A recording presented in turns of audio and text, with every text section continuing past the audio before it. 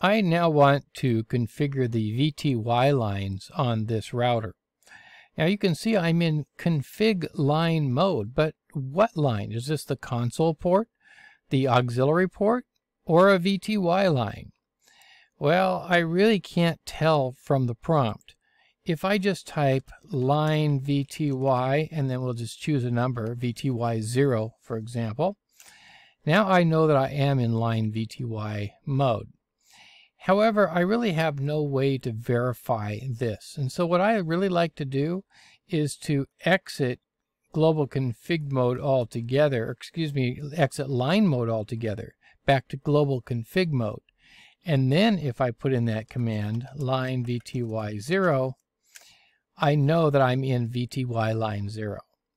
Now remember, the VTY lines are the way that we're going to telnet or SSH to in one of the ports on the router or switch, a fast Ethernet port, a gig Ethernet port, any of the ports on the router or switch, so that we can configure it remotely across the network.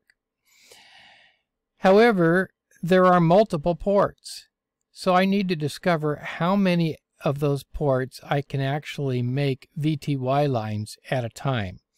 And I'm going to use the help system to do this. First, I'm going to exit to global config mode, and I'm going to type line VTY and then a space and a question mark. And you can see it says 0 through 15. So I know that there are up to 15, or I should say 16, 0 through 15 VTY lines on this router. So in order to change the configuration of all of them at once, I need to set a range of these things. So I'm going to use line VTY 0 space 15. Now you'll discover that some devices have 4 and some have 15. So you'll need to discover how many first before you put the number in here.